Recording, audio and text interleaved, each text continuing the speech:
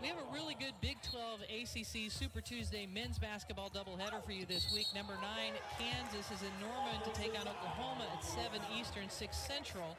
Then number 8, Duke squares off against Florida State. Both games are on ESPN and the app.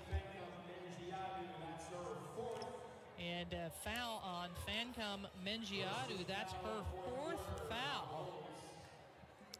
It has been a tough day for the interior players for South Florida, who had played so well in their win over Tulane. Well, and they can't afford to lose her. She's just a big, strong presence inside that just affects jobs, affects shots, and so.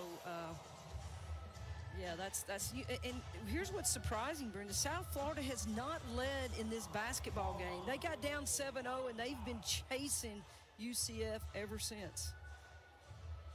They're having an official review right now on that foul by Fancom Mengiadu.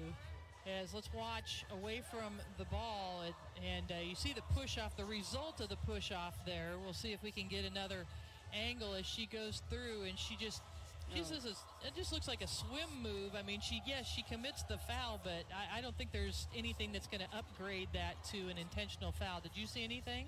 No, I don't. I mean, she's just making a swim move and just catches her across her face. No, I don't think that's intentional. That's just a basketball move, trying to get position. Right. And you're taught that. You're taught to do a swim move to throw your arm across and then step your leg across to get positioning. So I would not think this was intentional. I wouldn't think so either, but as she raises it up and her elbow comes right across the face. So, I mean, I can see the officials possibly calling that, but I'm in total agreement with you that she's trying to make the move to get open, but they may call, because it looks like she's leading with the elbow there right to the face. Right, and it is above her shoulders, so she does the swim move, and it could go either way. I personally think it's a basketball move, but the official, this is stop play because we're trying to protect the players. We don't want anybody to intentionally get hurt, and so I understand going to the monitor.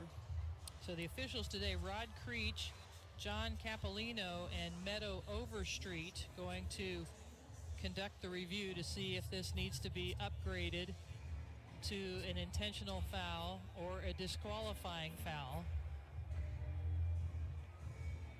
Yeah, and I'm glad all three, it's great that all three officials are looking at it. So what happens is, watch her, she's turning her body, you're supposed to throw your arm, and then you're supposed to throw your leg around and get that position right. See how she's gotten position?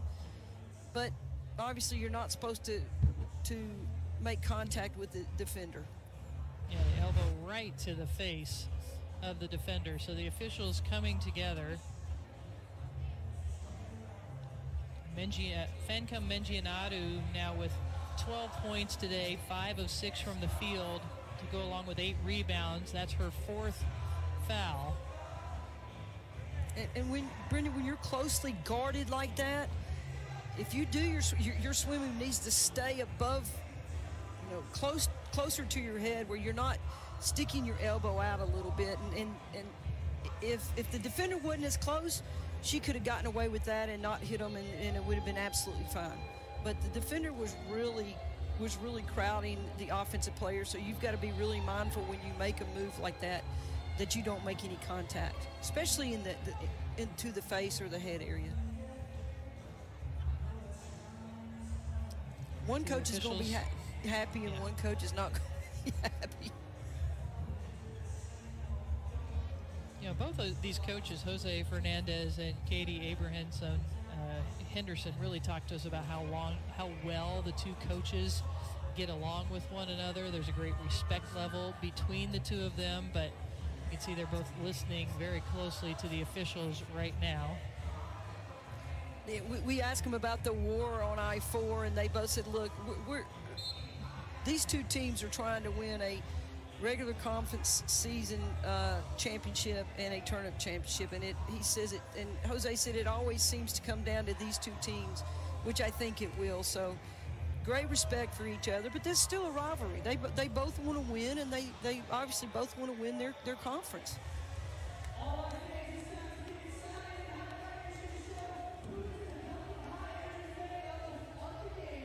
trying to get word.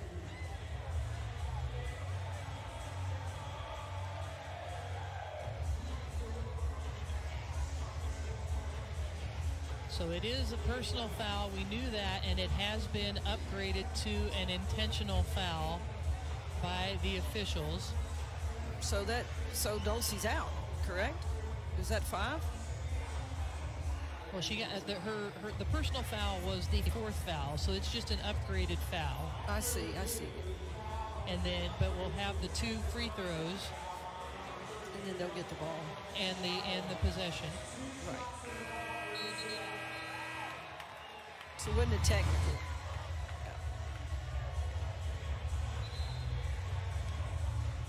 So there it is, and so they're upgrading to see if it's excessive in nature or warrants more than just a common foul, and they have ascertained that yes, it does rise to the level of being called an intentional foul. So it's just different administration here, but Fancom Mengianadu still on the court. She's got the 4 fouls, so the free throws by Lewis.